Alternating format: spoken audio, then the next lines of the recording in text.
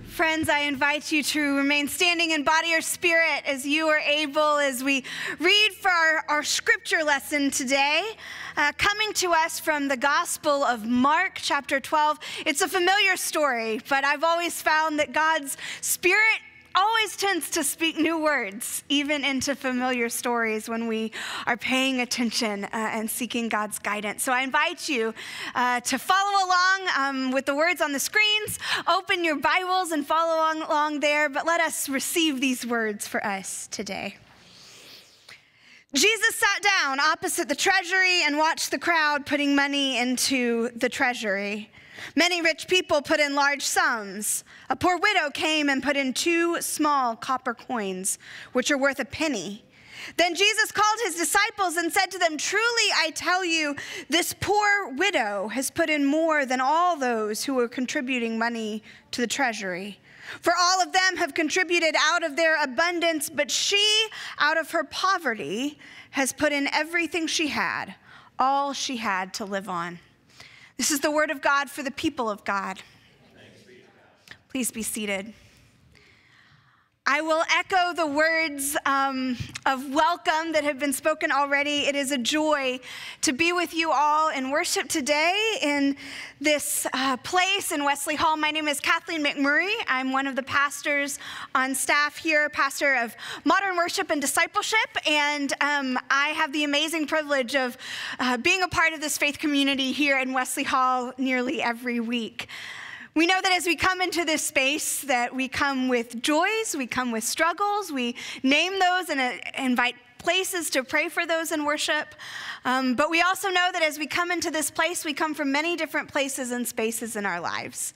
But we are reminded and we try to remember each and every week to share that no matter where you find yourself, no matter where we find ourselves in life and in faith, that God welcomes us into this time of worship just as we are, that we are welcome just as we are. Today, we are continuing in our worship series, Bible Stories We Think We Know, and we are talking about this familiar story of the widow's mite or the woman and her coin, however it is described. But I do believe that God has new things to teach us each and every time that we come before God and before the people of God in worship. So I invite us now in that spirit of receiving what God has to offer to turn to God in an attitude of prayer. God, may the words of my mouth and the meditation of all of our hearts be acceptable in your sight, O Lord, our rock and our redeemer. Amen. Much of what I learned about generosity, I learned from my Lily and my Papa, my grandparents. From the time that I was little, I knew of generosity from Lily and Papa by witnessing it firsthand. I saw that they would take our family on trips. We traveled to local fishing holes and to cabins in the woods. We traveled to the beach and Disney World and cruises. It was just wonderful being able to travel and spend time with family, and they were so generous in sharing and in offering these trips and these experiences to us as grandchildren and to their children. I experienced their generosity when I got my first speeding ticket.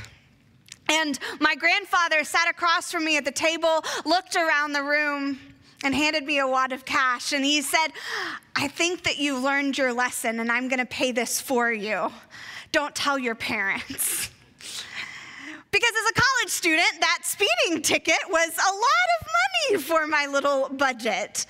He was also generous with gas money, and every time I would visit them in college, would pass me a 20 while shaking my hand and lean over and say, "Don't tell your grandmother."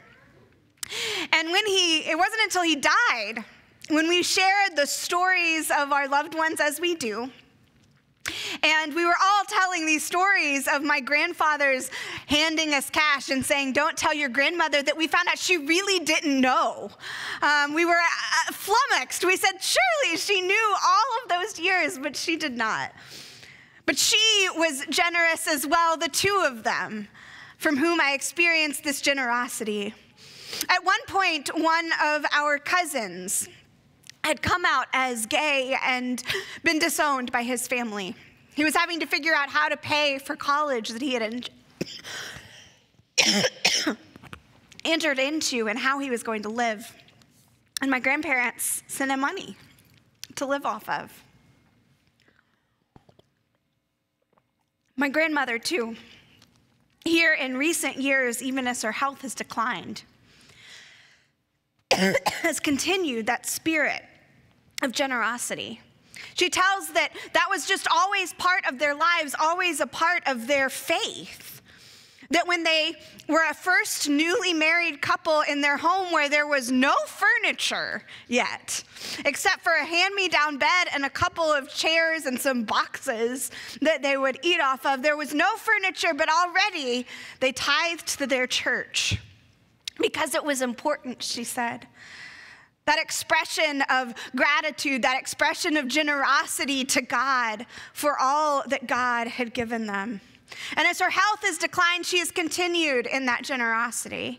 She continues to tithe to the church and continues, even though she can't get out anymore, to give me checks to bring for our backpack program, for tornado relief. And even now, as her health is continuing to decline even more, she's always wanting to be generous, always wanting to share.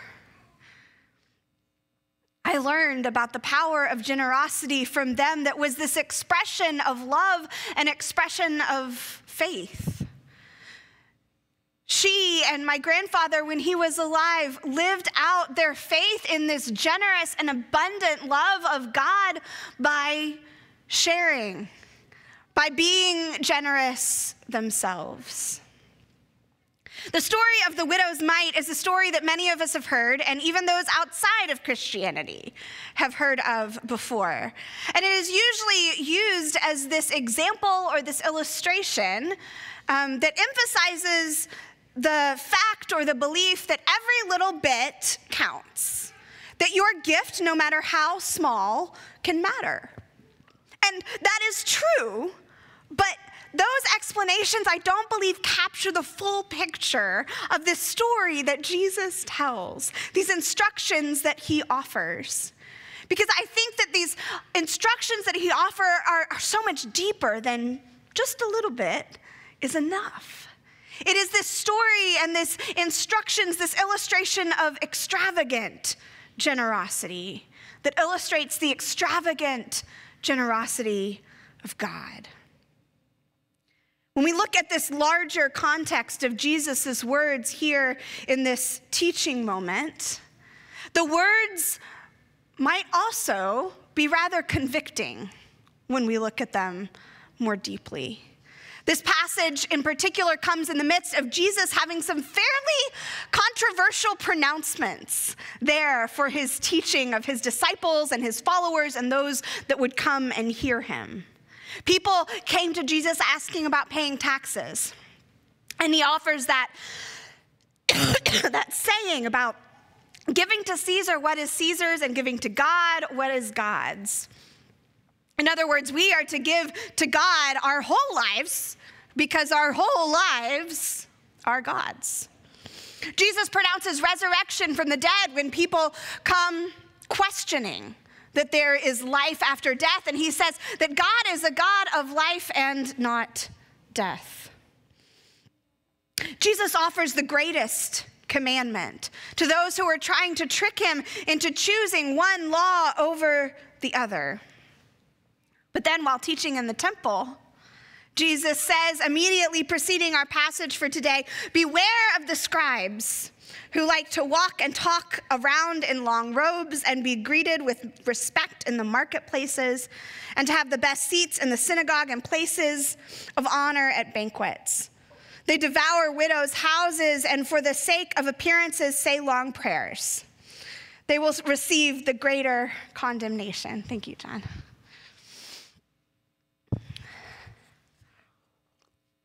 Beware of the scribes who walk around in long robes and say long prayers, who take places of honor at banquets. They devour widows' houses, and for the sake of appearance, say long prayers.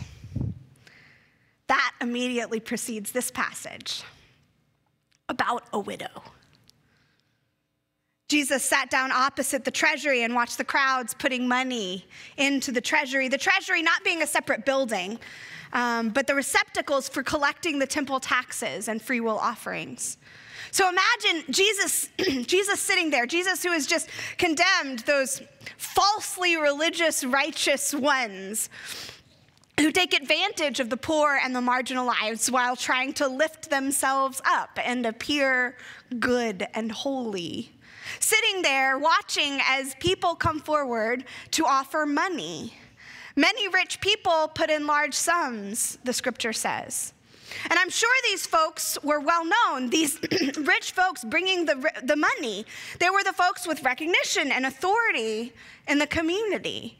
They received deference from those around them. After all, it was the same in that day as it is today, that money often equates power. And so they're coming to put in these large sums into the treasury. And then a poor widow comes and puts in 2 copper coins, which are worth a penny. Amidst the crowds, amidst the people whose names were known, amidst the people who had deference and power and authority, who were giving these large sums among the crowds, this woman comes to give 2 pennies, or 2 coins, which equal 1 penny.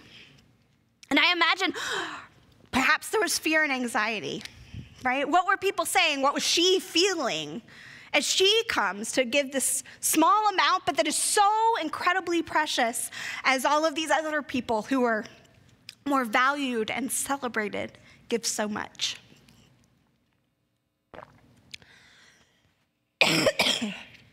As Jesus sees her,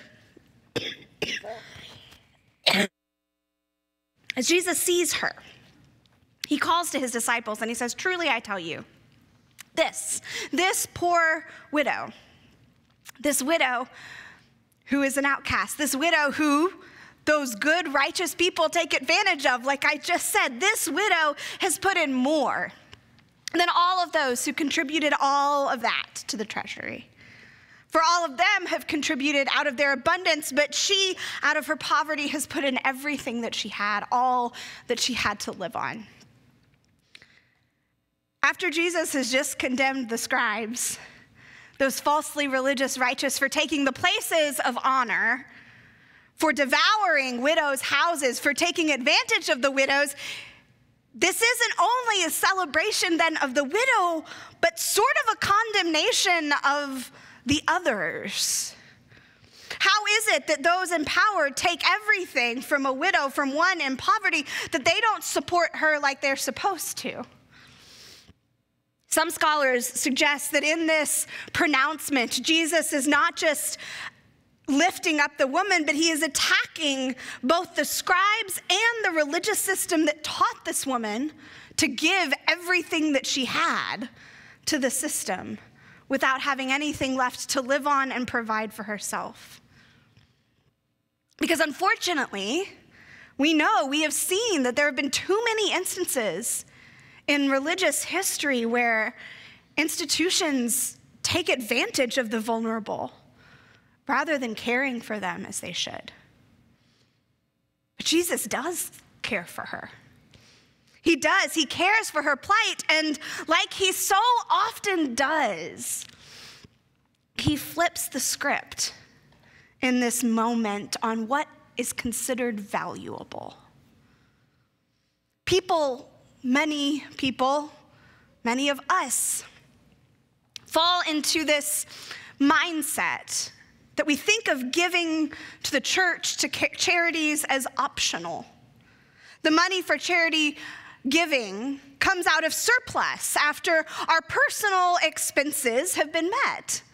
Of course, those personal expenses often include necessities like entertainment and food and toys and clothes. The contrast between the woman offering everything that she had and all of the others who are tossing in what they can spare exhibits the false values of a society that really does not celebrate true generosity. Jesus isn't just contrasting these gifts themselves, the percentage of income for the extreme wealthy who give whatever is left over and still have plenty to live on, and the woman who gives just a little, but it's everything that she has. Jesus isn't just contrasting the gifts themselves, but the heart and the value with which these gifts are offered. And in it again, he flips this script on our values as a society. There's this contrast between the widow who has no power and no standing and the wealthy who have all of the power and standing. But in her generosity, there is power. The story known as the widow's mite, M-I-T-E, the widow's small offering, is actually the widow's might, M-I-G-H-T, her strength. And the might is great indeed. A might greater than earthly power. A might greater than the grandest buildings, a might greater than the most splendid displays that are mostly privileges and entitlement in disguise, because the widow's might, her strength in her generosity, is God's might. A might known in love and loyalty and care, giving and grace. Over the past month, we have seen incredible devastation from hurricanes that have hit and destroyed communities and lives throughout Florida and Georgia, North Carolina, and the Appalachian Mountains in Tennessee. And when disasters like these happen, we see all sorts of opportunities for financial support, for financial contributions to pour in from so many people. Companies and wealthy individuals donate millions of dollars, and individuals too from all over donate time and money and items to help when disaster strikes. But I heard a story from another recent disaster that made me really think about generosity in times like these. In 2017, when Hurricane Harvey hit the state of Texas, I read a powerfully convicting story about some unlikely folks who were part of donating to the relief effort.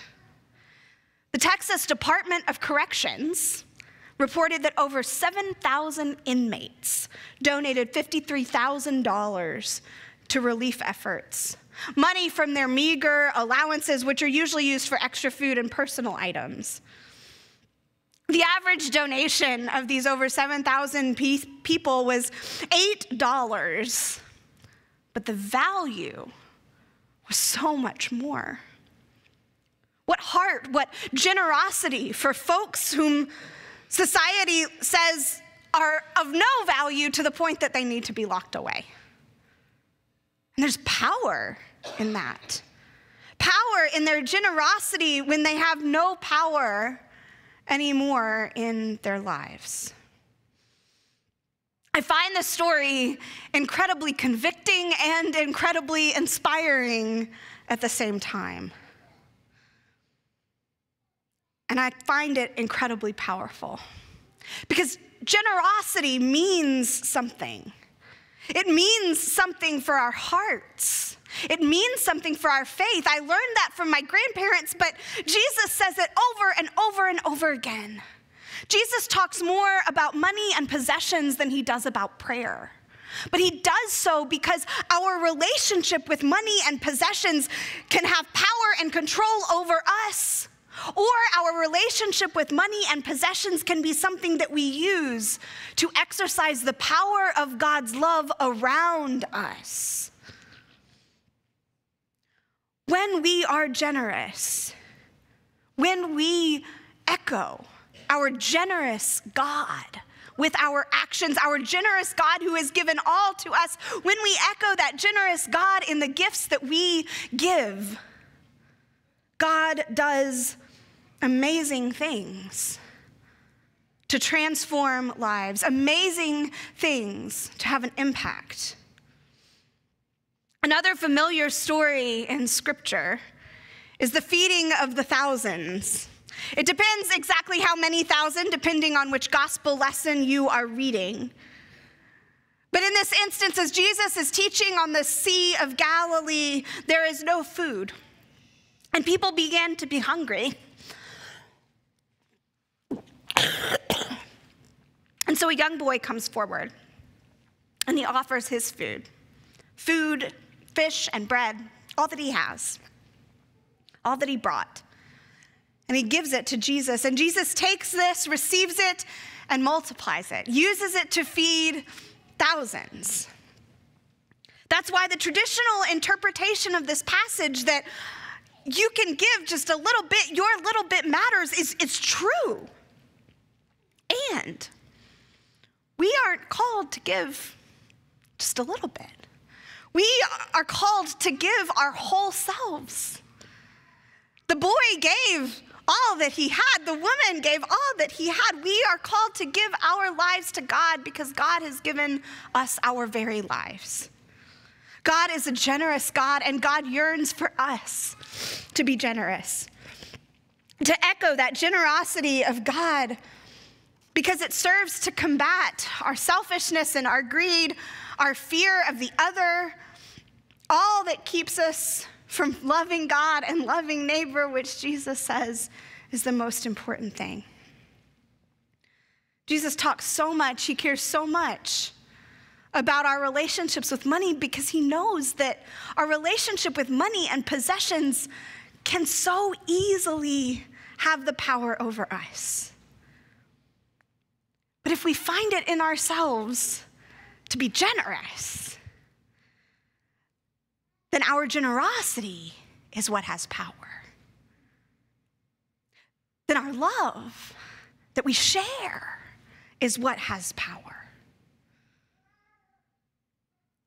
The power of God's generosity is rooted in love. Love of all of us, love of creation, love of a flourishing world. And when we are generous, that love is experienced and it is shared. I speak firsthand. That experience with my grandparents. Their generosity was always an expression of love and of care.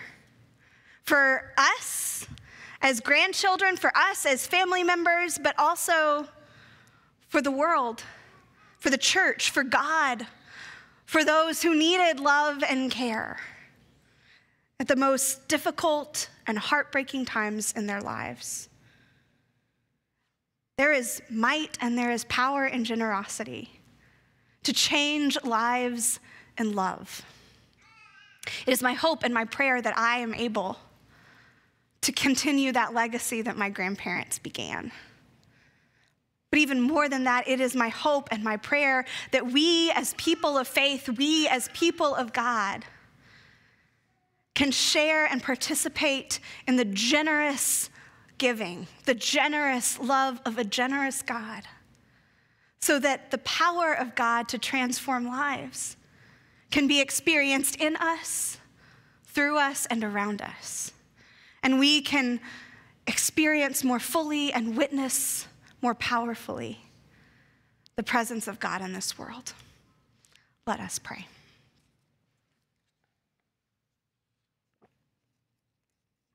God, we give you thanks for our lives that we live, for our church in which we worship, and this community in which we share.